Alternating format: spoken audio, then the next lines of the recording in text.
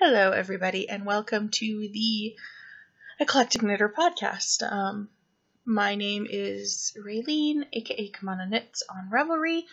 You can find episodes on iTunes, on YouTube, and show notes are at the website at theeclecticknitter.com. I am going to clean my glasses because there will be glare, and it would be nice if it wasn't smudgy glare. So, we are doing the whole janky kind of laptop is on my lap. So I'm sorry if it moves like it is right now as I adjust. I don't necessarily have a whole lot of time this afternoon to record, but I figured it was better to get something out. I'm a little bit late. So I figured it was better to do it like this and get an episode out rather than not do anything at all. So here we are. There will be finished objects, whips. I want to talk about a book, and I got an order of Fat Squirrel Fiber bags that I want to talk about, and I was in Vancouver this weekend, which is why I'm recording a little bit late. I just got back really late last night. So I may talk about that as well. So, finished objects. I have to reach, apparently. I'm sorry.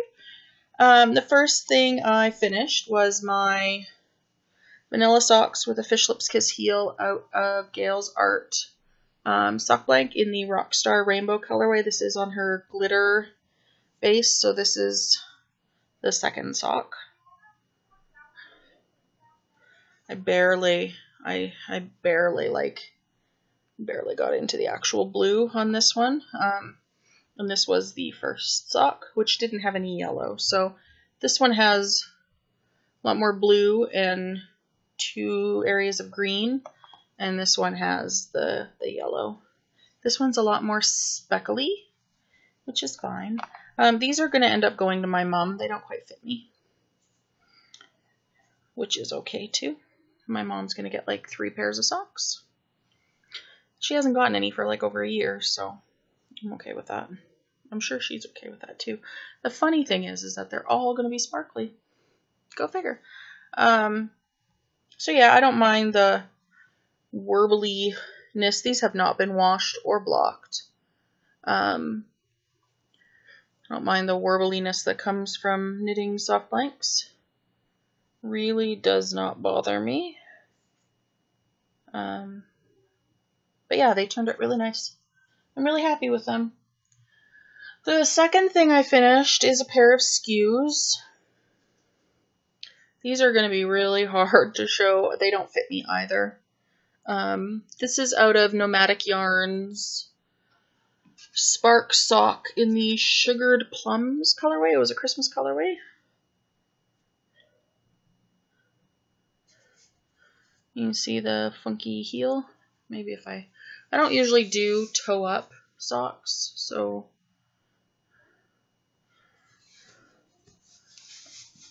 but they are way, way, way too tight for me. Which I kind of expected, considering they are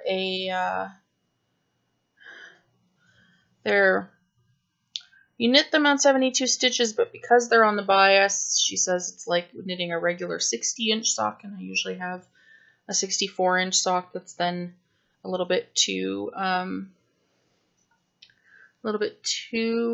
small sometimes, depending on how tight my gauge is. So I started these as part of the Stockinette Zombie skew knit along that they're doing, but they're breaking it up quite a bit, and I wanted to get my needles free. So I just did both. Whatever. They're for my mom. They'll go to my mom as well. She has slightly smaller feet. So those are done. And then, while I was in Vancouver this weekend, I'm calling these finished. One still needs a heel and one needs a heel Kitchenerd. This is out of Nomadic Yarns Brit sock in the Sassenach colorway. here is, I actually have the tag for this, so that is her. And then here, you can see, so it's BFL and 20% nylon, 400 yards. I like the Gobstomper balls. I literally grabbed this the morning on Friday when I left. I had a different selection made and then changed my mind. This is what I have left, of course. So I have, this is the one that needs a heel. So the first day, by the time I got to Vancouver, I think I was done till about there. And I had an hour-and-a-half layover in Calgary. So I flew out Friday morning my flight left at Saskatoon at 10:40 and landed in Calgary around, I think it was 12. My next flight left Calgary at 1:30 directly to Vancouver. Got there around 2. This is the second sock. I Kitchenered the toe while on the plane last night. My flight last night left Vancouver at 8:30 Pacific Standard. And I got back to Saskatoon at 11:15 or so. So you can see I have a toe. I was working on this earlier today. I just need to Kitchener it.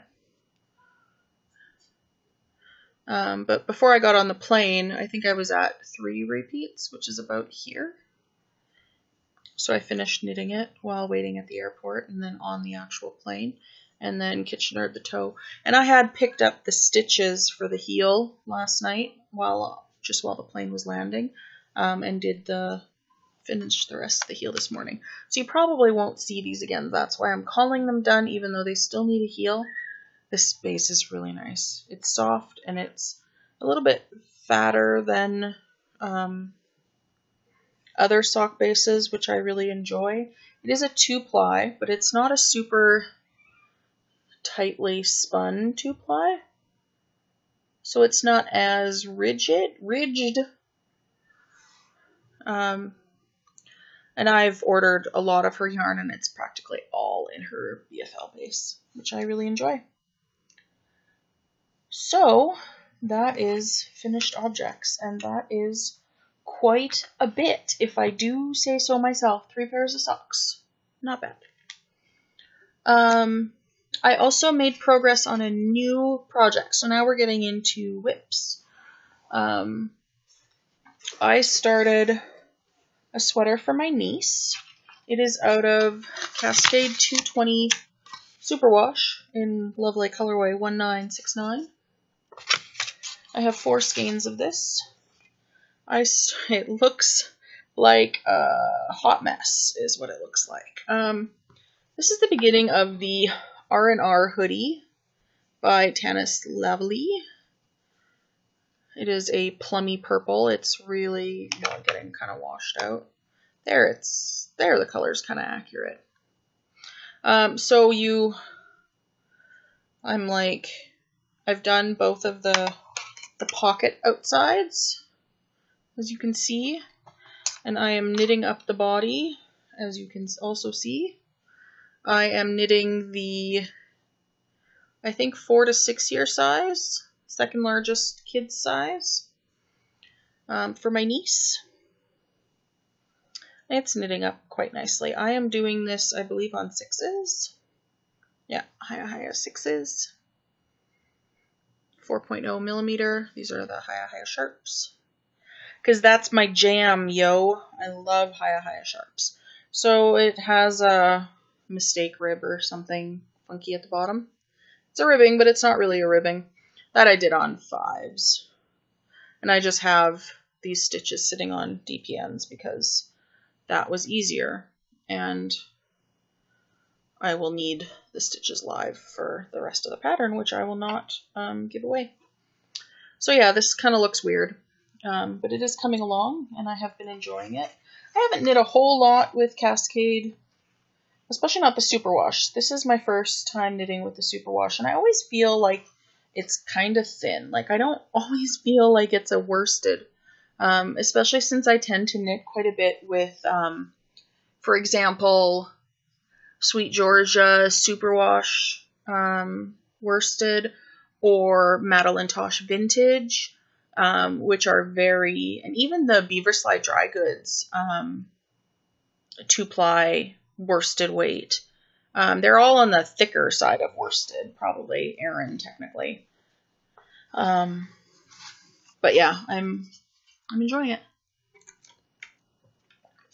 Another thing I wanted to talk about, and I'm going to pull out, here's what's left over of my sugared plums.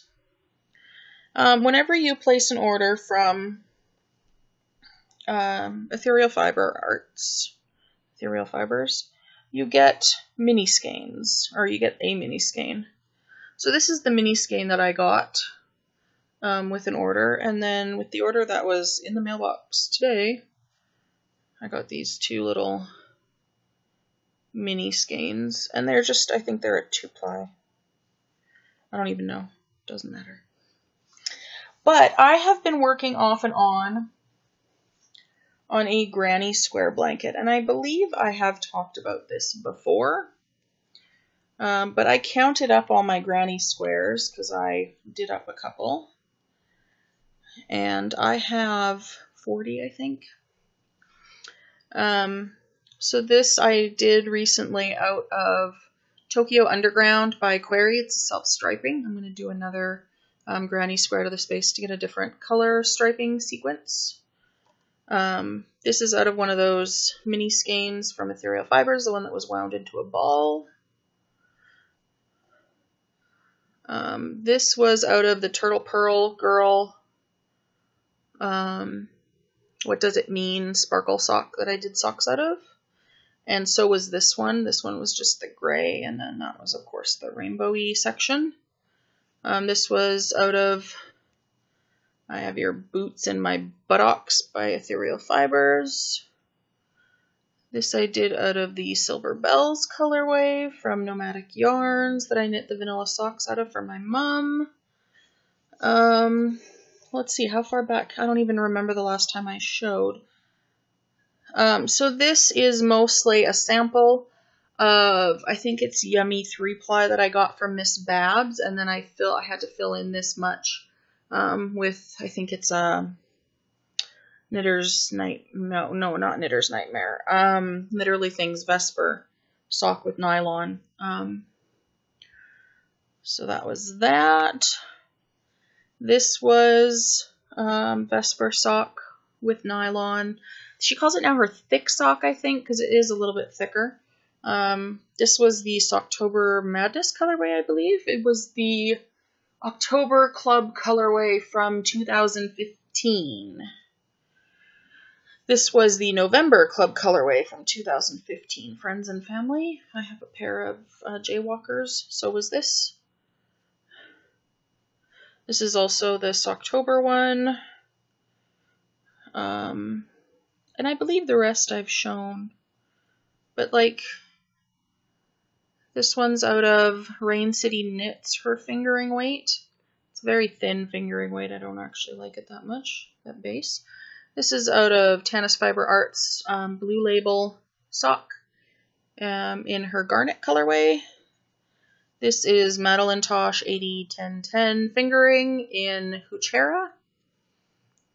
This is Madeline Tosh sock in Mansfield Garden Party. This is Ethereal Fibers. I can't remember the name. I knit a pair of socks out of that. This is an opal. The socks for these went to my mom. This is Finito, a Malabrigo Finito. I think it's an Arco Iris or something. I don't remember. This is Meadowcraft Dye Works, I think, in 4 and 20. I knit a sockhead hat out of it. Like, I have a whole pile yet. So the plan with these, and I don't have an outline for this. I don't have a size in mind. So I don't have a number of granny squares that I'm going for or that I'm aiming for. Right now I'm just crocheting them whenever I can. And I just use a Red Heart crochet hook that I picked up at Walmart. It is US 4 is what it says. It doesn't even have a letter on it for like a J hook or whatever. So it's a 3.5 millimeter US 4 crochet hook. Cheapy, $2 at Walmart, I believe. $2 Canadian even. So once I've decided what I want to do, I'm going to do another border round in a neutral. I haven't decided if that's going to be a gray or a cream or what. And then they will get seamed or somehow crocheted together. I haven't quite sorted that all out yet. So yeah, I just wanted to pull that out because I have been doing some granny squares lately. And like I said, I've gotten some more, like I could get another couple granny squares out of this. So far I've just done, for self-striping I usually do 2 so that I can get all the colors. But for variegateds and stuff, so far I've just been doing 1. But that could change because these little mini skeins, it's just to sample them and to see the colors and stuff. So there's nothing wrong with doing more than 1. I'll do 1 out of this, and I'll do 1 out of my other nomadic fibers. It's just, doesn't use up very much yarn, really. Like, that sample from Miss Babs is the only thing that I've even come remotely close to running out on. This is an older Fat Squirrel fiber bag that I bought a couple years ago. It's a fall bag. It's her medium wedge. That's just where it's living now. I had my fiddlehead mittens in here, but I frogged those because color work really, I've realized, is not my thing. So I just frogged them. I'm going to use the yarn for something else. The other thing that I have cast on is another pair of socks in the Tokyo Underground color. I bought this back when Query was doing her 150 gram skeins of self-striping. So I did a pair of socks for me, which still don't have heels, a 72 stitch sock for me, and then I just started a 64 stitch sock for my mom. So if I really book it on these, she could have 4 pairs of socks by the time I see her next at Easter. And then I also wanted to talk about another blanket project I've had going on, because when I was in BC, I was in Vancouver, I went to Black Sheep Yarns in Port Moody. They carry Madelinetosh. They also carry hedgehog fibers, and I bought some, but I didn't bring it over.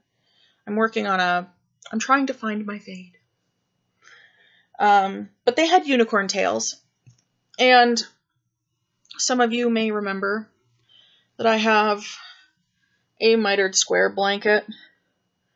I don't like the jagged edge one, so this is a non-jagged edge mitered square blanket. And this is all TML, Tosh Merino Light, which is a single ply fingering weight. I received, most of these are from mini skein swap that out of the Madelinetosh group that I did like forever ago, like 5 years ago.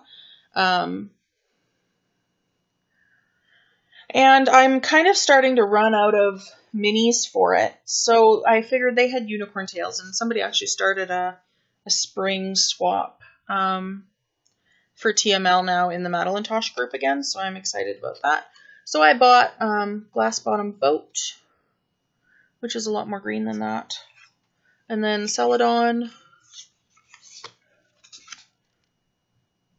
I know these are a little bit bigger, really, than what I need, but that's okay. Neon Peach, which is a lot more orange than that. Torchiere, which I already had one of those. That's a lot more hot pink than that. And then Mandala, which is, again, a lot more green than that. But, you know, color accuracy. So, I was originally kind of going for all different colors, but once again, I don't have a set plan on how big this is going to end up, and duplicates are inevitable at some point, which is fine. By the time I get to duplicating any of the colors that are already in here, they'll be far enough away that it won't be super obvious. So, yeah, I picked that up today and finished this little purple block over here. So I'm kind of working on that. That's about it for that. So Fat Squirrel Fiber had an update after the Knitting Pipeline retreat, and I bought some sock bags. So I picked up this one, and the inside is really cute. This one went to BC with me. And then this one up here is another one that I picked up.